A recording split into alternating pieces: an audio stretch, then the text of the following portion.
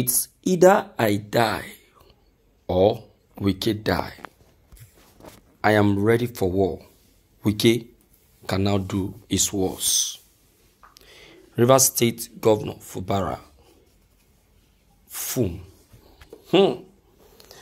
Yes, Fubara. This guy. Well, everybody said it that he is not the scary type, that he is a born river child, and also a street boy to the core.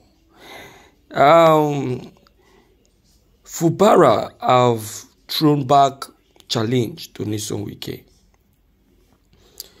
Fubara all day long has been trying his best to be very humble and submissive to Nyesom Wike, but the reverse was the case. Wike refused to at least pay attention to Fubara. You see that? Now look at what that is bringing in return. Let's quickly check the content, my able listeners. This is today's news.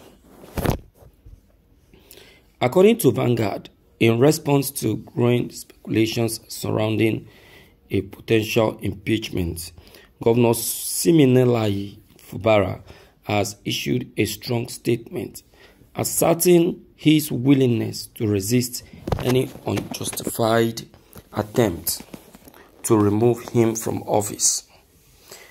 During a press conference, Governor Fubara acknowledged the possibility of facing impeachment, but emphasized the critical importance of transparently justifying such a significant move. If Siminalayi Fubara is impeached, I won't be the first, neither would I be the last. But what is important is that any attempt that is not justified will be resisted.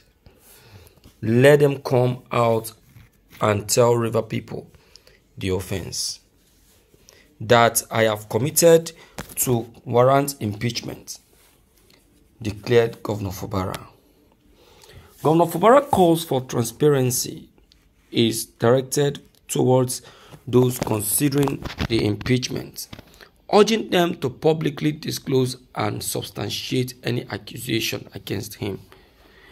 The statement underscores his commitment to an open and fair political process, ensuring that any attempt to remove him from office is based on legitimate and justified ground.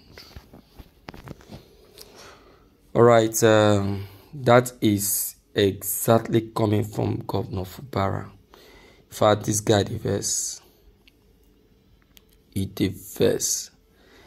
You see, I will say this, and I will say it without any missing word. Fubara is not Wike's enemy. It is Wike that makes it look like Fubara is his enemy. This young man is ready to be submissive to Wike to the core. I'm telling you, he was ready, but Wike wasn't giving him the chance. Look at when Tinubu left Abuja to Rivers to settle the dispute between the both of them. This guy was very much ready to listen, but Wike wasn't ready. Instead, Wike was threatening fire and ice. So please tell me, why won't this guy decide to raise alarm? Why won't this guy decide to throw challenge back to Nyesom Wike? It's Wike that calls for it, and the young man decided to challenge him. So to me, he hasn't committed any crime. Instead, it is Nyesom Wike that committed a crime. So let us be realistic for once and help the issues. All right. Okay.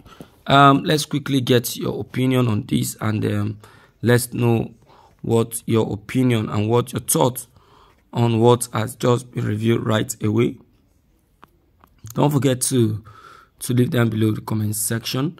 Click on the subscription buttons as well as the bell buttons to get updated each time we upload any new videos. Thank you.